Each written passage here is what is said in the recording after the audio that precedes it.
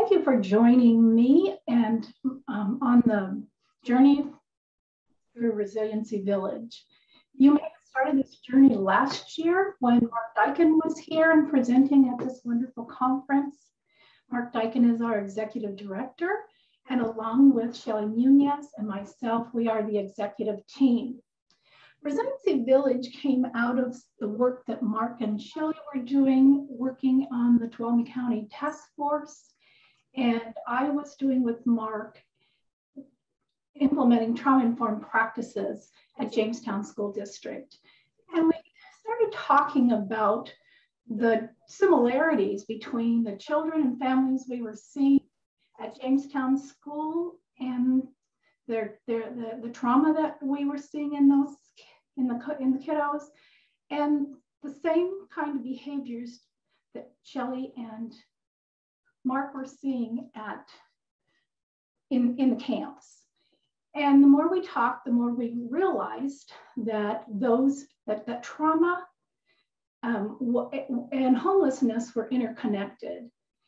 And excuse me, just 1 minute, please. There's no PowerPoint up here. Sorry, another little technical glitch. So there we go. Next, please. So the interconnectedness of trauma and homelessness became very apparent to us. And the more we visited the camps and listened to the trauma stories and the trauma history of people in the camps, the more we began to really suspect that if trauma wasn't the root cause of homelessness, it was one of the very closely related. Trauma and homelessness seem to go together. And we started talking about what it would take if we were wanting to lift people up out of homelessness. And we realized very quickly that the strategies that we were using in our schools to work with traumatized children were some of the same similar strategies that we would need to work with people experiencing homelessness. And we developed a model that put a trauma healing center in the very center, and then some of those strategies around it so that we could get a clear conceptual model of what we needed to do. And so we looked at things like financial literacy, tenant and landlord relations, mental, physical, and dental health, career development, education, and animal therapy, and music therapy, and a whole array of different traditional and non-traditional therapies that we felt would help us serve the people with whom we intended to serve, those people who were experiencing homelessness.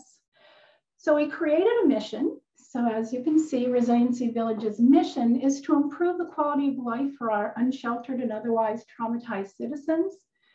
We provide fundamental on-site services, creative art therapies, skill building, and the model of a healthy lifestyle, supporting the opportunity for a self-sustaining future through housing, healing, and hope. Next, please.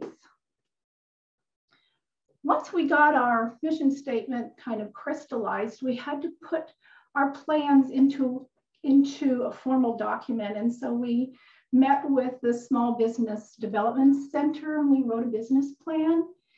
And when we got through with that process, we started our application for our 501c3. At the same time, we knew that this was not a project that we could do on our own. It was going to take a whole community, a whole village to build a village. And so we started our community outreach. And we talked to everybody and anybody who would listen. We talked to individuals, we talked to groups, anybody that would invite us for a presentation, we did. And we spent and still spend a great deal of time doing presentations in the county so that we can help people to understand the work that we are intending to do. We also knew that we were going to have a really close relationship with the county, because the county was the one who was going to help us with regulations, and they were going to be the one who approved permits, etc. So we made an appointment with the Community Resources Agency, that's Building and Fire, Environmental Health and Planning. And we sat down and we talked to them about what we were intending to do. At the same time, we had to keep looking for funding. And so we wrote a grant to the Continuum of Care in Tuolumne County. And we worked with 3 major donors to understand what we were doing. And so besides the individual donations that we were receiving from all the people we had talked to, we had some pretty foundational funding. And with that in hand, we started our property search. And we thought that we had found the perfect property right off, 8 acres, half of it was undeveloped. So we would have an opportunity to build a tiny house village there for our residents for transitional housing. And the other side of the property had 3 buildings, one with lots of offices, one with which would be the Performing Arts Center, and another that would be an emergency shelter. And we liked the property so much that we leased it, and then we started negotiations with the landowner. And we started out at $1 million. And before we got through the negotiations, the price of the property was $2.2 million. So we knew that was very rich for our blood. And we pulled out of those negotiations and started looking again. We looked at multiple properties, and finally we landed on the property that we bought, which is 40 acres on the top of Big Hill.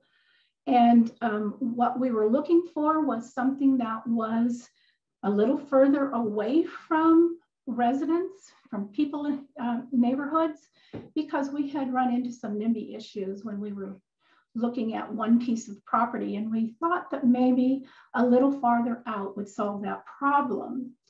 So when we got to our property, next slide, please, we noticed that it was very peaceful and serene. And so that was what we were looking for.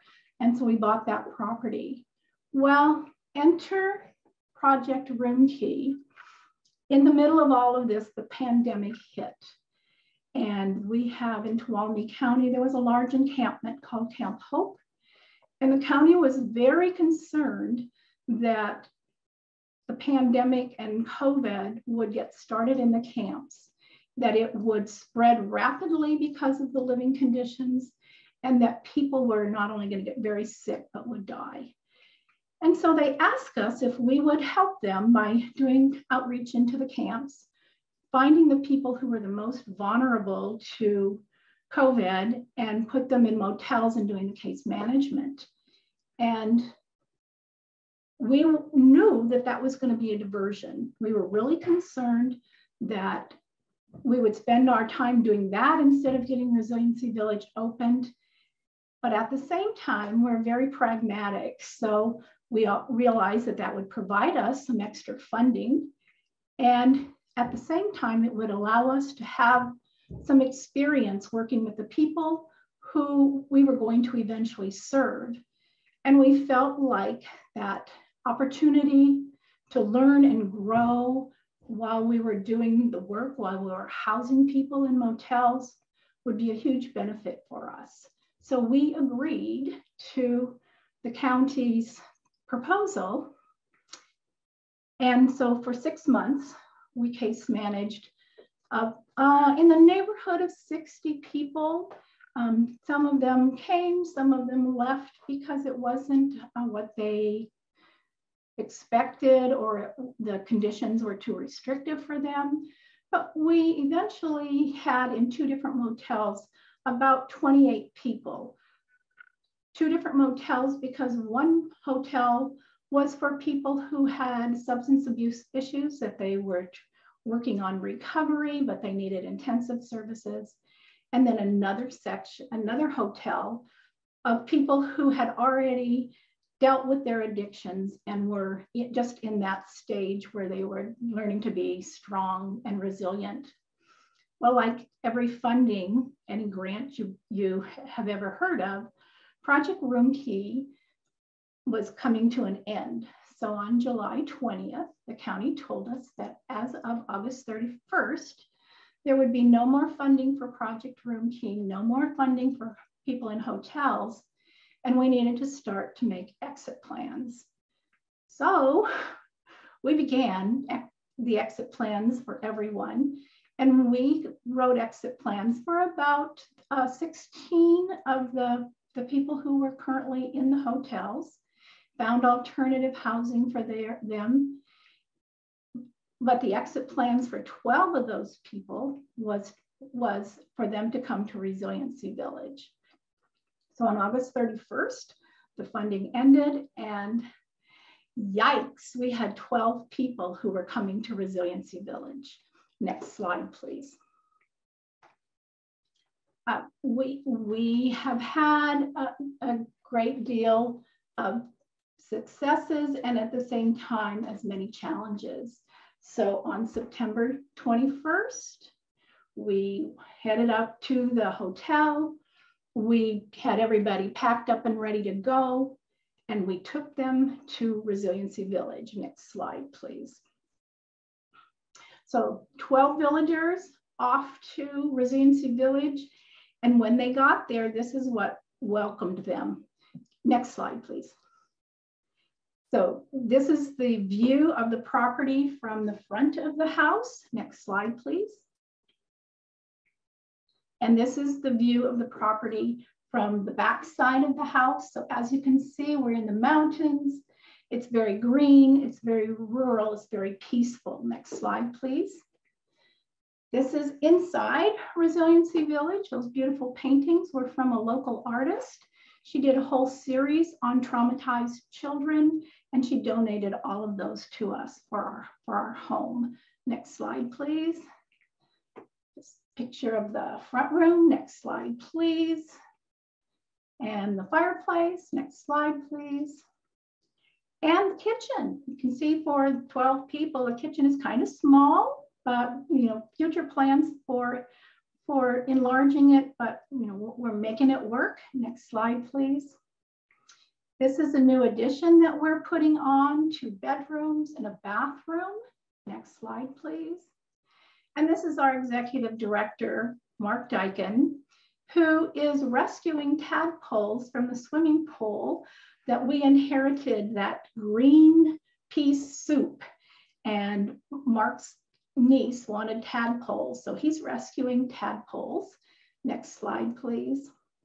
And this is, once the pool man did his magic, this is what it looks like from the decking off the side of the house. Next slide. Everything in Resiliency Village was donated. Next slide, please. So mattresses, beds, dressers, kitchen items, towels, linens, everything that you would need to stock a house came from our community. And we would tell people what we needed, or they would call and say, what do you need? We would ask and we would receive. This is one of our villagers getting mattresses out of storage for us to send up to Resiliency Village. The only things we did buy were just those household items like soaps and laundry soap and dish soap and toilet paper and paper towels, that kind of thing. Next slide, please. We were so fortunate at every presentation we went to, people volunteered to help. So we had a wonderful cadre of volunteers, 160.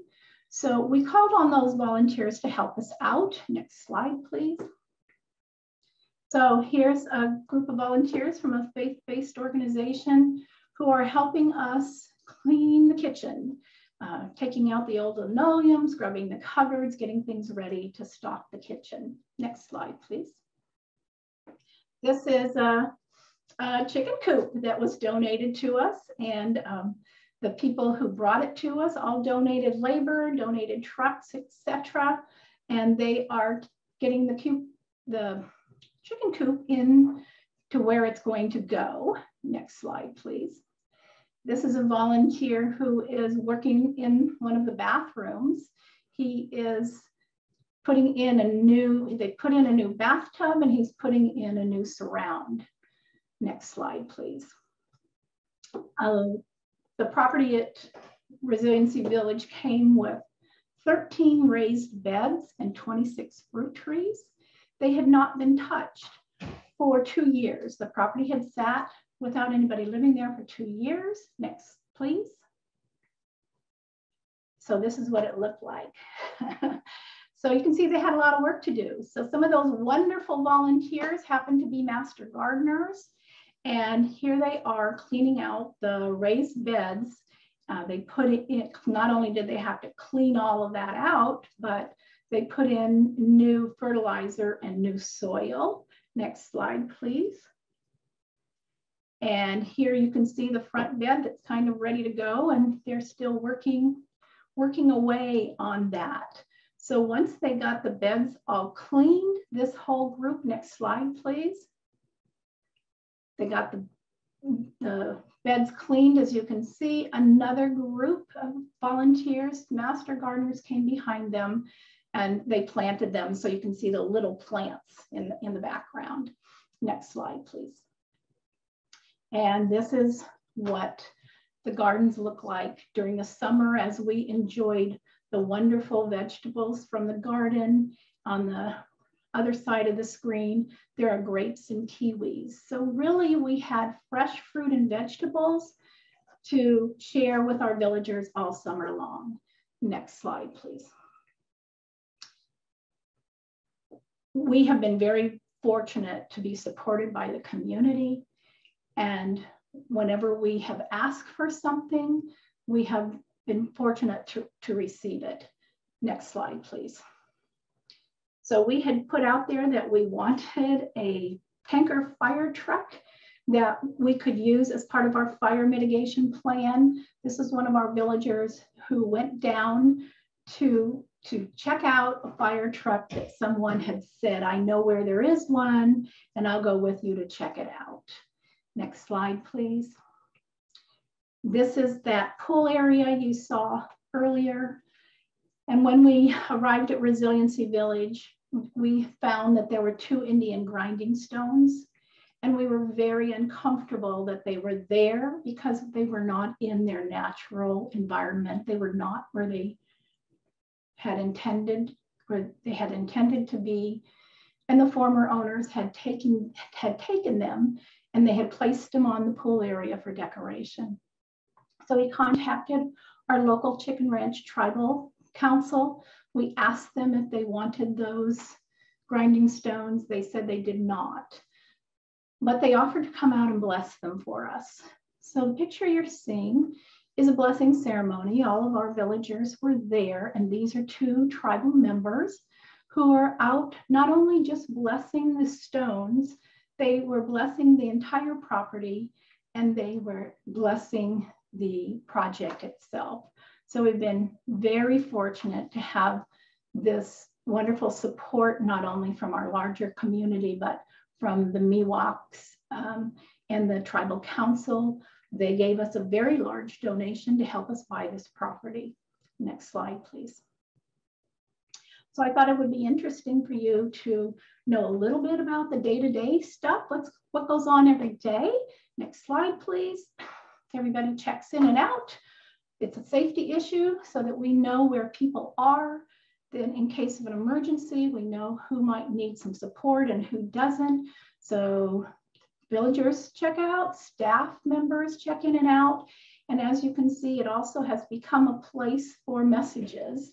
And And it's actually worked out pretty well. It's right there in the door that goes outside. Next slide, please. All villagers have tasks. So they have house tasks, which is kind of what you see. They sign up for the tasks that they want to do. They also have outside tasks. Each villager works about 2 hours a day. They have about that much work that has to be done just in order to maintain the house and the grounds, so it continues to be a lovely place. They also sign up for dinner, and so they there's another one of these that has dinner nights for dinner where they can sign up for dinner. They also do their own laundry. They all pay rent. So they pay 30% of whatever income they have with a $350 cap. And if they don't have any income, which there are a couple of our residents who do not, they work extra hours around the village to be able to compensate for the fact that they don't have any rent. We also have weekly meetings on Tuesday nights that are mandatory, where at that time people come, our villagers come with our staff, and we talk about things that have gone well during the week, things that we might have to address, any kind of announcements that there are. And when we talk about gratitude, and it's a really critical time for us. We also have once a week room checks so that rooms stay in order, and we have random drug testing. Next slide, please.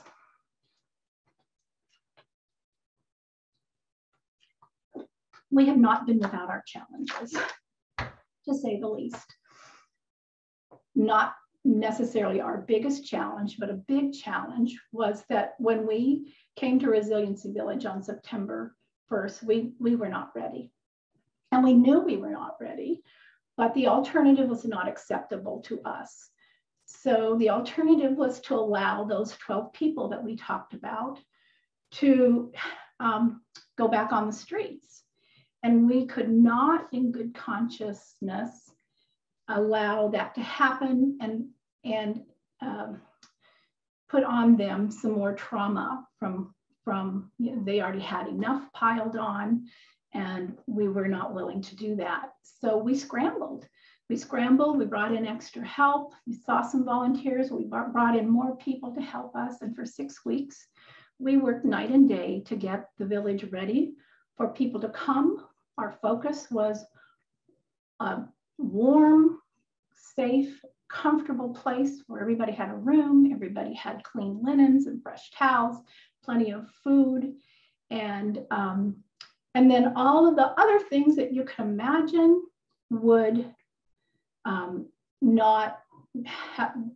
are not ready. We had rules posted in every room. We had, fire extinguishers and smoke detectors and those kinds of safety things. We had procedures that we went over with them and had them sign, but there were lots of things that were not perfect. On top of that, our site managers, we have a couple who are site managers, and she got COVID. And so right in the middle of trying to get people moved in, our site managers, she got COVID, and so they went into quarantine. So on September 1st, when we brought everybody up, we had no night site managers. And so it happened that Mark and Shelley and I, 24/7 were the site managers. So we spent the night there, we spent the day there, and the one site manager, the male, came back on September 3rd. The female who had COVID did not come back until September 10th. So that was a pretty exhausting time for us. Working within the zoning regulations has been a little tough. As you know, every property you buy has regulations. But the biggest problem for us was that the county does not have any zoning regulations for tiny houses. So that had always been our model, that we were going to put people, the house itself would be the emergency shelter, the tiny houses would be transitional housing. But although the county has been working on regulations for accessory dwelling units, they do not have any tiny house regulations. So that's kind of holding us up, and we're trying to be really creative to live within the zoning regulations while still moving forward with our project.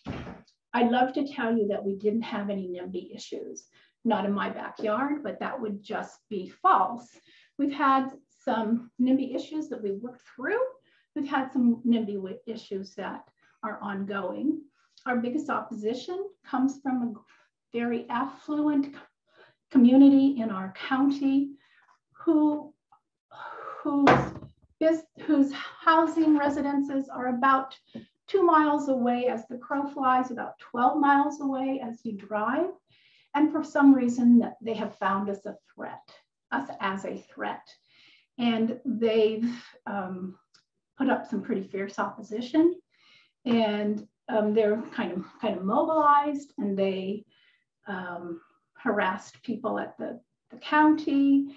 They threatened to recall the supervisors who have supported us. So we're just finally had to decide. It was really distracting us from our work, and we finally had to decide that we were just going to move forward with integrity and work toward our mission.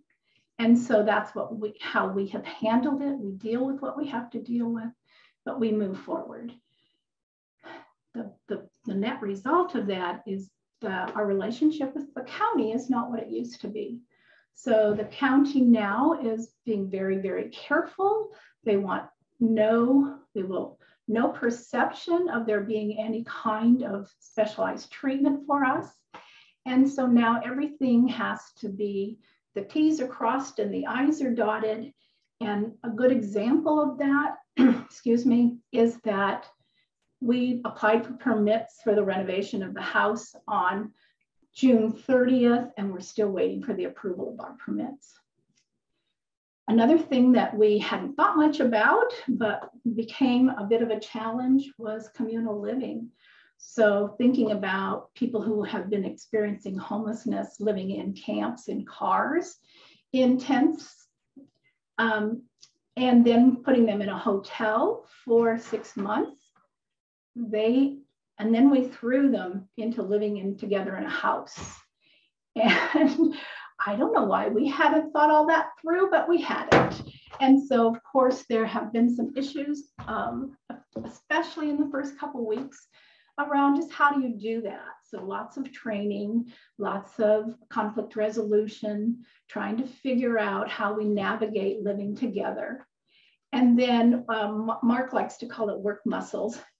So folks were not living and having to work to contribute to the upkeep of a home. And so there's lots of reminders going on, few more reminders than we'd like, but we keep reminding ourselves it's a work in progress, it's coming along, and we're going to just keep developing those work muscles. Next slide, please. So I'd like to just spend the next few minutes talking to you about what we call success stories, stories of hope and healing. And so I like to call the first one the chicken and the eggs. Next slide, please. Next slide. So this beautiful chicken is Tildy, and she and her sisters, she has 9 sisters who live with us, and she is such a beautiful chicken. Next slide, please. And here's our first egg. So I had to just show you that. Next slide, please. Here is where the chickens live, in this lovely space, in 2 different coops that were all donated, and all the chickens were donated. So next slide, please. And here are the chickens just happily eating. These chickens are taken care of by a couple, a married couple, Shauna and John. And Shauna and John are responsible for everything to do with chicken care. So they feed, they water, they clean up chicken poop, they put in new nesting material, they collect eggs, and they love these chickens. So one day we were all outside in the summer. It was a beautiful day, and we heard laughing and giggling.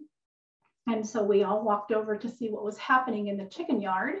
And there were Sean and Jonna, Jonna and Sean, sorry.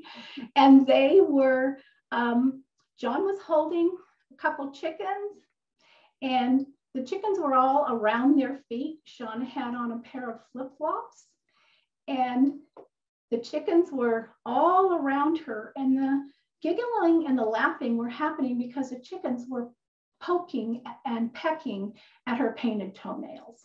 It was priceless. Next slide, please. Chris, next slide. I'd like you to meet Chris. Chris is our rock star. Chris is an aged out foster youth. According to his own story, he was kicked out of high school at 18 because he was a bad influence. He got married, had a child, subsequently got divorced and became homeless. Chris came to us on September 1st, and we asked him once he got in and felt safe if he wanted to continue his education. He said yes. So we contacted the County Office of Education, who sent a teacher. Chris met with the teacher once. Initially, he was going to get his GED, but after meeting with the teacher, he decided he wanted his high school diploma. And after cooking family dinners, Chris also realized he loves to cook. So Chris is now dually enrolled in high school and in Columbia College Culinary Arts program. He's also our go-to guy. He holds down 2 part-time jobs, and he is working to get custody of his daughter back. Next slide, please. The dump. Next slide, please. What you're seeing here is what I call the dump. Next slide, please. So one day we were outside, we heard the garbage truck, or so we thought, coming down our road. And we waited for the garbage truck to arrive. It never did. So the next morning, one of our villagers was leaving, and she called in hysterics because she found this mess right outside of our gate. She knew that the villagers would be blamed for making this kind of a mess. So we immediately called One Pile at a Time, which is a nonprofit organization that cleans up dump sites. And we asked them if they would allow us to be one of their projects. They agreed. When they came, half of our villagers went down to help them clean out the dump site. The other half stayed up at the village and made lunch. So when they were ready for lunch, they all came up and they sat down with the volunteers from One Pile at a Time, and they had lunch together. And when things were calmed down and people started to wander, one of the volunteers had asked Shelley if she would gather all the villagers around. He had something he needed to tell them. And Shelley was reluctant because she did not know what he was going to say. But she agreed, and she brought them all around. And once they were there, he said to them, "Thank you for coming and listening to me. I have something that I need to say to you." And he said, I was an opponent of this project. I have verbally said things about you, and I have been in total opposition to what's been happening here, and I need to apologize to you. He said, I made some assumptions and I was wrong, and I humbly ask you to forgive me for what I have done in the past. That will happen no longer after being here and being among you and seeing you. I have changed my mind, and from now on, I'm an absolute proponent of what's going on here. And he gave them all this business card, and he said, if there is anything that you need, all you have to do is call me. Next slide, please. Family dinners. Next slide, please. So we started, Shelley and Mark and I thought this would be a great way to build community. So all of our villagers were told when they came that they were going to make their own breakfast and lunch, but we would have family dinners together, and that they were signing up to cook dinner. And they were a little reluctant at first. So we had some grousing, we had reluctance to sign up. We heard, I don't know how to cook. We heard, I don't know very many recipes, that I don't cook very well. And we said, it's okay. So it's all good, we'll cook with you. And so we did. So we cooked right alongside them. And lo and behold, a lot of good food came out of that kitchen. And we all sat down together, and the first couple nights was really a beautiful thing, where we heard things like, I can't think of when I've eaten with a family before. This is just like family. There were grins in their faces from ear to ear. And they just sat and visited with each other like any family would do.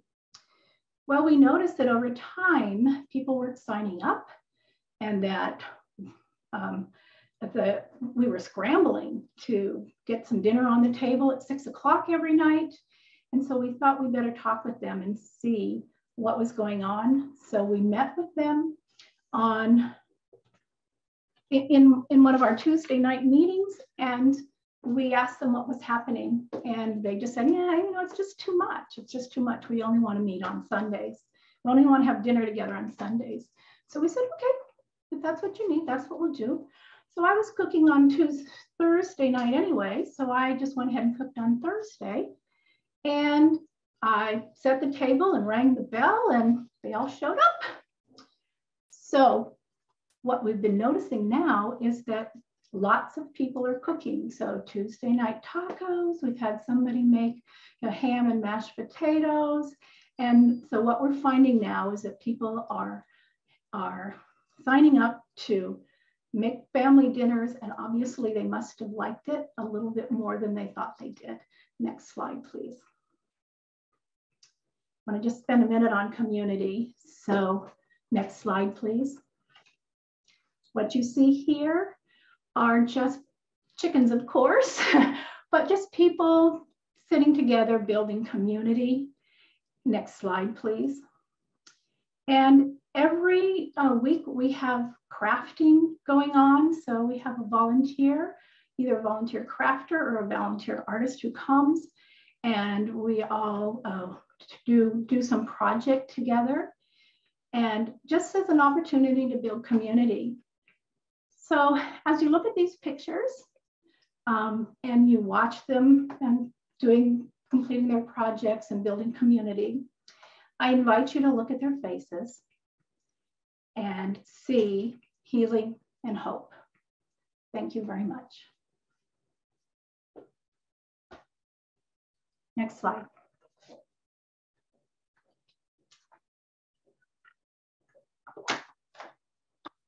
Thank you, Brenda.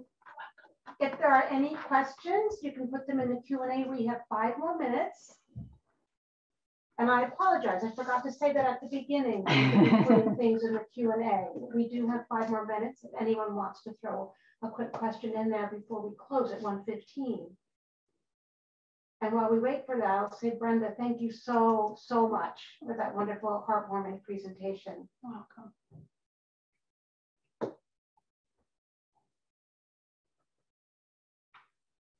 Here's a question. How does one volunteer for this? Do you need volunteers? The answer is we always need volunteers, because someone might have a skill that we don't have on our volunteer list. So we always need volunteers. On our webpage, which will be on the next slide, you'll see our website address, and there is a form there if you'd like to volunteer. We love volunteers. Besides, Mark is paid staff, the site managers are paid staff, the rest of us are all volunteers, and everybody has something that they can bring to Resiliency Village. So we would love to have you volunteer. Thank you. Thank you, Brenda. And from Susan Raisin, not a question, but I am so impressed with all that you folks have to do to make this happen. Thank you. It's been worth it. If you see the interact with the people every day. You see their faces, you see them safe, you see that they know that they have a home. You see some guy who was formerly homeless sitting in the sun on a chair reading a book like a regular person. It is just so heartwarming. It's such good work, and we are grateful to be able to do it. And Susan, again, is there any way to show our political support or help deal with the obstacles related to NIMBY? Well, that's a great question and a wonderful offer. I think any kind of letter writing, positive letter writing, any of that kind of thing is really helpful. That's really the best way to do it.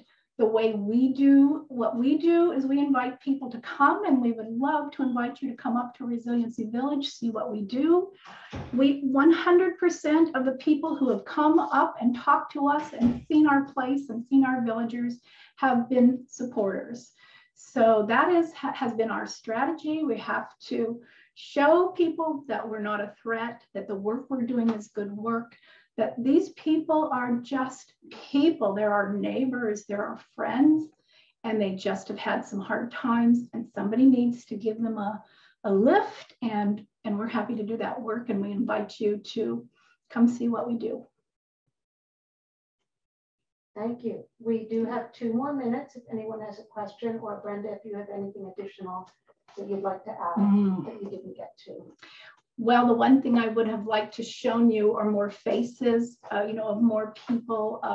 There have been so many more stories since I prepared this, and